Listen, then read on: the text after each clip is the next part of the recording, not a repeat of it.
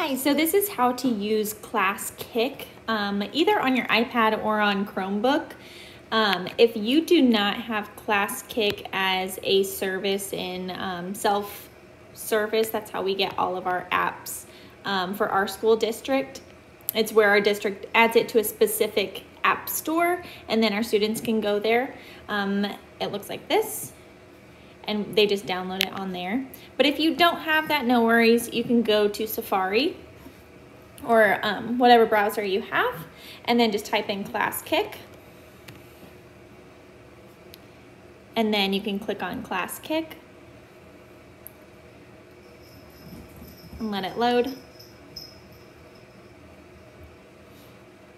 Now on the teacher side, you'll click Teacher, and mine's already logged in from my past ones, and it will take you to your home assignments page. Now our school purchased the pro version, but you don't necessarily need the pro version. You can just use the free version. It'll just let you send this out. I think there's like a maximum of 20 people you can send it out to, and then you can only have a certain amount of assignments. So the pro version lets you have multiple assignments, but so for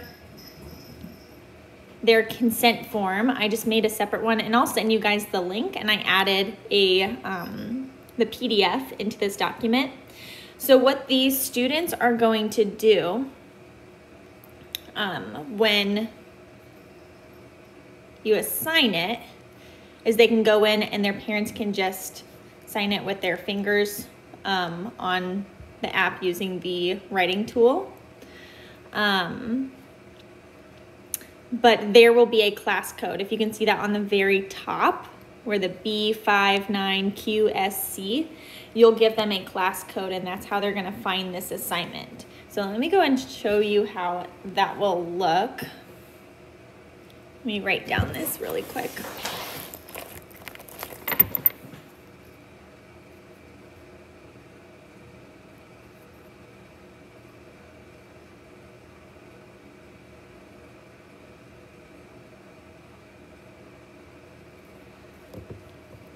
So if you are on the student side, and instead of clicking teacher and logging into your account and you click student, it will take you to this page, and all they have to do is type in the class code.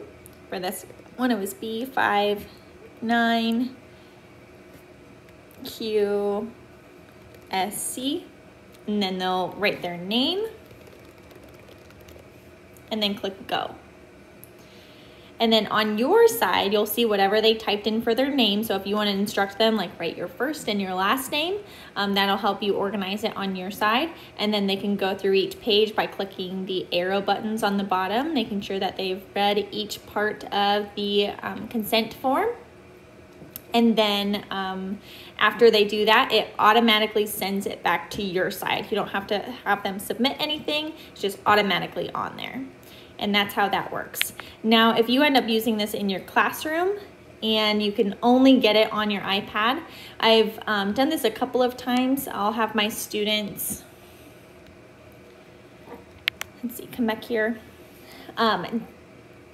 save the link by clicking the box and the arrow, and then at the bottom, actually I think you click add bookmark.